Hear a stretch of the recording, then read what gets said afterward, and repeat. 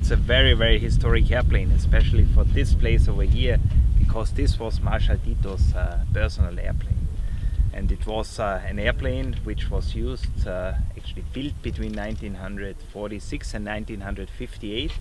And actually this is the penultimum one built, so it was 1958 when it was delivered to Air Force of Yugoslavia and was used then as Marshal Tito's personal airplane. He was flying around, yeah, quite long distances with it. So we have even found a picture about him flying to Australia. And it was made for long distance flying. So it was the first generation of long range airplanes which went over the Atlantic without stopping. So it was the Douglas DC-6 together with the Lockheed Constellation, which made that kind of Atlantic crossing possible. So therefore it's very, very historic, and actually it's the only one in the world of those four-engine propliners which is still certified for passenger transport. So there's no other airplane like this on the world except for the Fyling Bull's operation.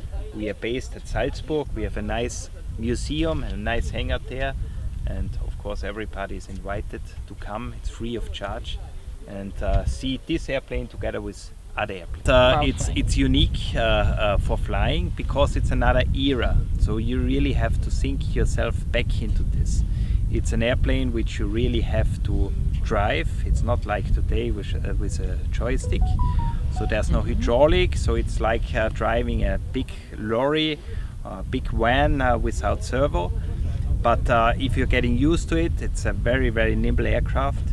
It's of course a little bit slower than a modern jet, but at that time it was with a maximum speed around 450 to 500 kilometers, one of the fastest airplanes on Earth.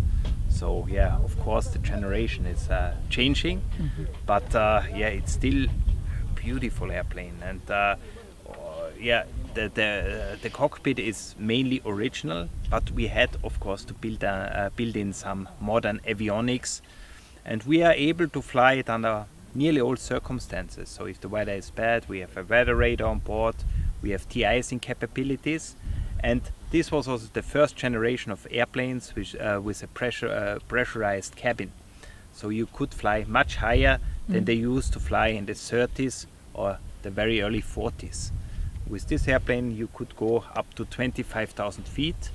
It's a little bit lower than a modern airplane is flying, but under most circumstances you were able to fly over the weather. So it made flying much more comfortable as it was in earlier days.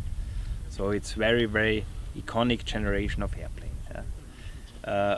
What is also a kind of thing you have to get used to is you have a flight engineer. So you have two pilots, a flight engineer, and the flight engineer is just monitoring all the engine parameters. He has the most to do on in the cockpit, and you just let him know what kind of power you would like to have, and he's adjusting all those situations. Do you maybe have some negative experience anytime? No. Okay. This airplane can't give you negative experiences.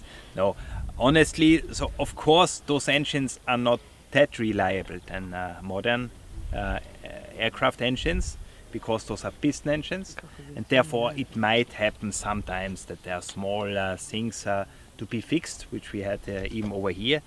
But normally we have really good flight engineers and very perfect mechanics who take care about the airplane, and I think that's the most important, to have good people who repair them, who fly them, who are interested, and who would like to also keep this this historic aviation alive.